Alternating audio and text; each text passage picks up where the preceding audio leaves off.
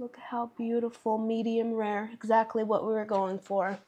Prime rib is my favorite meat to cook, so today we're gonna go ahead and smoke this up. I went ahead and separated the meat from the ribs. That's gonna make it easier after she's all cooked.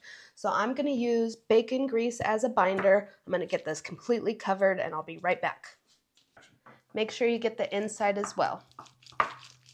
Go ahead and use your hands to smear that all over it. I want it completely covered so that our seasoning will stick really well. Yum, this is gonna be so good. And if you don't have a smoker, you can definitely cook this in the oven. It'll come out just as good. Okay, this is nice and covered, so I'm gonna go wash my hands. This black and tan seasoning is absolutely amazing on any rib roast. So I'm gonna go ahead and cover this on all sides and inside as well. Start on the top, and I just love these flavors. It is black because of charcoal, and it gives it the most beautiful crispy look at the end.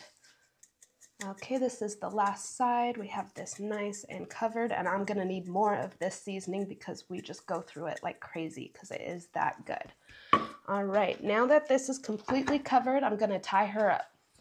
Grab your cooking twine and we're gonna tie this off. Make sure you tie it really nice and tight as you can. So that looks good. And one more to keep it in. This is kind of hard. I cut my string a little short. Next one I'll cut longer. That is great. Keep going all the way to the end. Okay, we're gonna tie off the last one here, and then we're gonna cut off all these excess pieces. You don't need it. Let's go ahead and grab that and pull it through. And then now we're gonna cut off all of this. Perfect. Okay, this is ready to go on the smoker, and we're gonna smoke it until it reaches an internal temperature about 120, 125.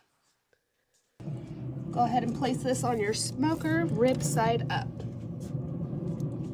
Let your rib rest for 30 minutes. It's best to do it in a cooler. We have ours wrapped in a towel, so now we're gonna transfer it over to the cutting board. This smells amazing, and it's like unwrapping a Christmas present. Look at her. Beautiful. So now we need to cut off the twine. Okay, we're just gonna go in and cut these twine off and then remove them.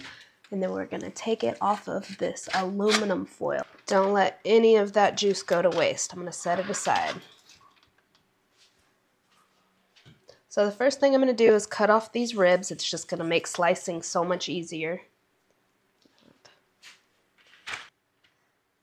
Flip it over, and we're gonna slice right into it. Okay, slice right into this with the sharpest knife you have.